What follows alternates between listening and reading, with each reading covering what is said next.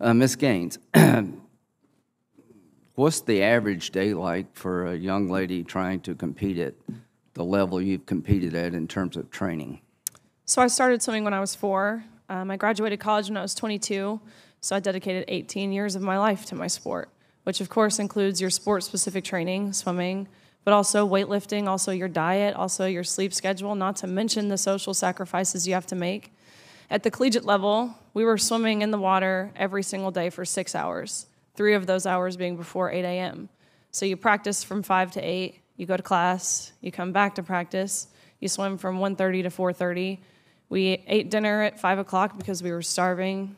Eat dinner, do your homework, ice your shoulder, go to bed, wake up, you do it all again the next day. We were swimming over 10 miles on average every single day. Dr. Lopez, do you believe that Leah Thomas had an advantage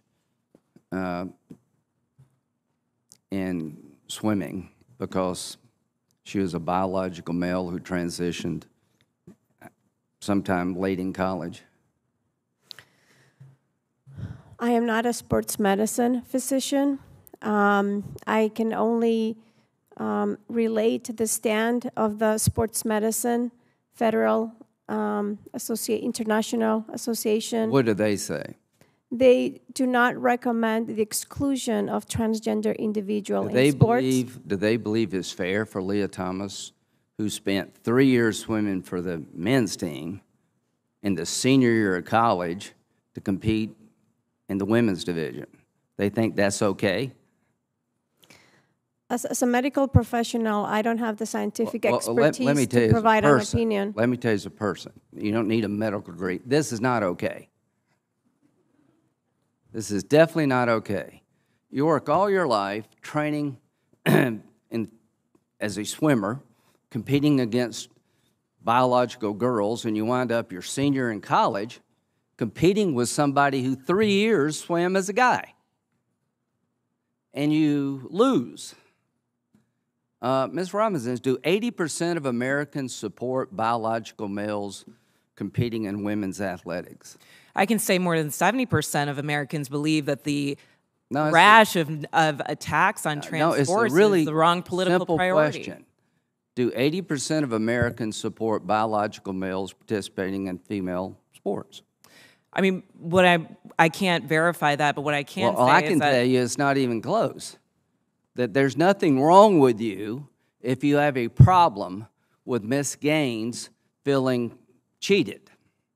There's nothing wrong with you if you have a problem with Miss Gaines feeling uncomfortable in a locker room. There's nothing wrong with you.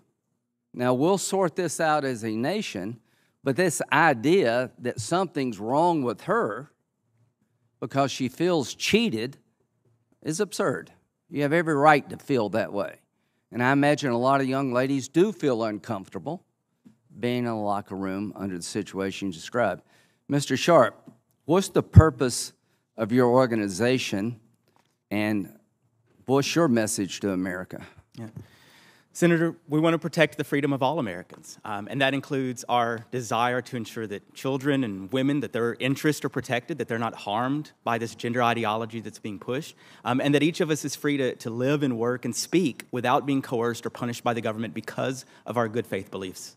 One final question, Ms. Gaines. Do you think the experience you had in the dressing room is something that young girls throughout the country share your views? I get messages every single day from girls of all over the political spectrum. We mentioned this issue being politicized. This is not politics for me. This is a real-life issue, and I want to put it on record. I don't believe trans athletes should be banned from sports. That's the rhetoric that's being pushed from the opposition. Anti-trans bill bans trans athletes. Trans athletes should not be banned from playing sports. Of course not. I just want everyone to compete where it's fair and where it's safe, and I don't understand how that's overly controversial. But yes, especially at that NCAA championships, every single girl, at least on my team, being a team captain, I had these conversations with my team, and there was 40 girls on my team. We all felt the same way. I've had the conversations. We all felt uncomfortable in that locker room. Thank you.